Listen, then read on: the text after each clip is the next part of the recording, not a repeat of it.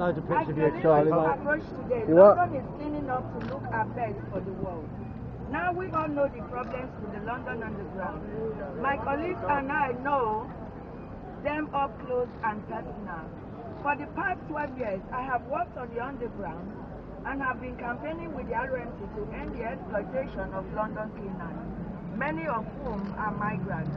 Today, during the opening ceremony, we will celebrate many of the great things about London and the United Kingdom. But as the world worships our best athletes, the realities of my life and my fellow cleaners cannot be ignored. In many ways, the cleaners of the London Underground are the hidden slaves of England. Inequality and exploitation are rampant within the transport for London and cleaning subcontractors. Managers are sacking people for organizing in unions, for being migrants, and for demanding higher pay. I believe there is dignity in labor, in working hard, and we are proud to do the work that must be done.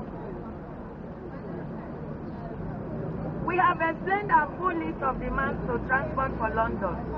3 issues that are representative of the inequality we face are: 1. No Olympic bonus. Cleaners were cut out of Olympic bonuses, while tube drivers, maintenance and control staff, bus drivers, and bike hire workers all receive bonuses of up to 850. While maintenance staff will not be doing any maintenance except emergency work, and tube drivers are minding their usual posts, cleaners will be dealing with the rubbish of almost 1 million more travelers each day.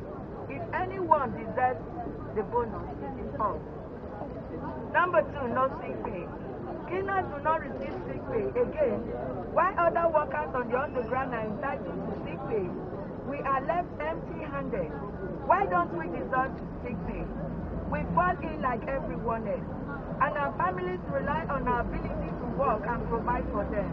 No one should be forced to put their head at risk because our employers won't pay for sick days. Number 3, no travel card. Cleaners must pay travel, sometimes big fare, while other workers on the London Underground travel for free. The inequality here is clear.